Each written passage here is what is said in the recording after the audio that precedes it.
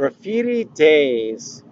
African-American artist Jean Michel Basquiat struggles to make it to the top of the New York art world while trying to balance family pressures, career competition, and personal relationships in New York's early 80s amazing hip-hop, graffiti, and East Village art scene.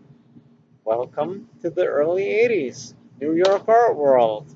Big hair is in, the Yuppies have just arrived, and young struggling artist Jean Michel Basquiat has just gotten off the A train to East Village, downtown Manhattan. Graffiti Daze is a drama series inspired by the rags to riches story of Jean Michel Basquiat as he tries to make it in the high-end New York art world. Drugs, sex, city love affairs, career and family drama, all set against the themes of Jean Michel's multicultural African American, Haitian, Puerto Rican heritage and the exploding New York 80s cultural scene.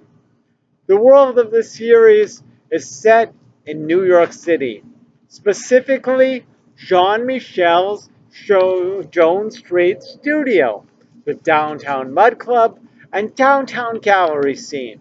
The main character is Jean Michel Basquiat, visionary artist, dreamer, lover, sometimes drug addict, graffiti poet.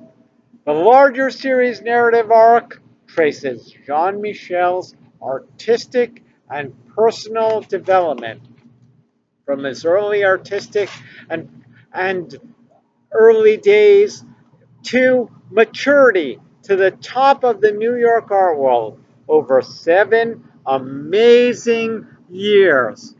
The series has incredible marketing potential for both a younger demographic, for art, graffiti, hip-hop history, and a wider audience interested in strong, deep character relationship drama.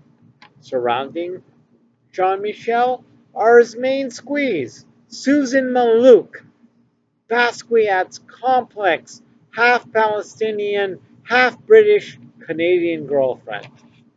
Basquiat's parents are also in the mix. His voluptuous, dark-skinned, troubled, institutionalized mother, Mathilde, and first-generation Haitian immigrant father, Gerard.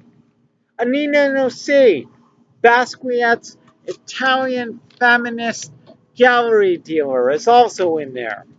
There's also an excellent surrounding ensemble of gallery owners, art world hustlers, and artists, including Andy Warhol, Madonna, and Fab Five Freddy.